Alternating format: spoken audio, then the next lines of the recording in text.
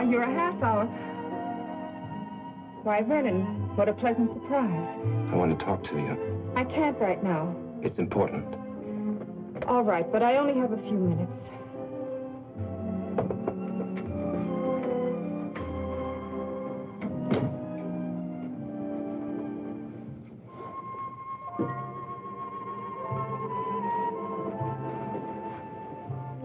You always did have a talent for creating the proper visual mood. This is no concern of yours. Obviously, since our relationship is primarily a social one. What does that mean? It must be if you haven't been interested enough to see me during these past weeks. I called the hospital the following day, left my sympathies. Very generous of you. Vernon, I'm very sorry about your accident, but... Pain isn't a desirable substitute for laughter and excitement, is it? Vernon, I've had a great many things to do. I'm also expecting a guest within a half hour. Guest? So... You don't own me, Vernon. I know.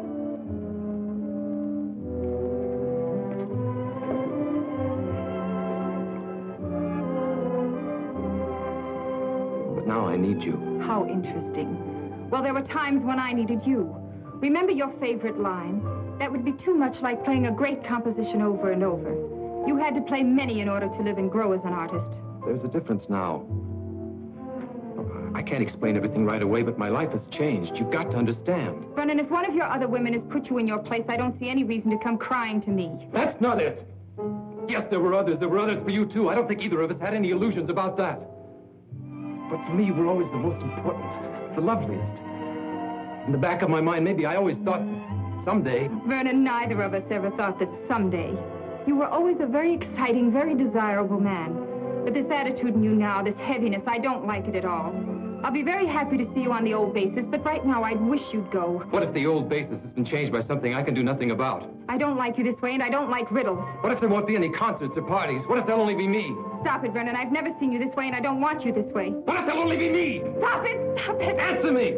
Let me go! Your hands are breaking my arms! Your hands! Yes, my hands. The hands that brought you concerts, parties, glamour, excitement. That's what happened when you called to leave your sympathies. My hands that you knew so well.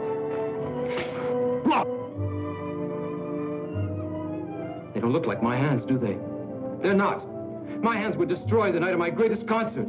But medical science gave me a new pair of hands. Hands from another body so that I can play again. Yes, Eileen, I may play again. But I may not.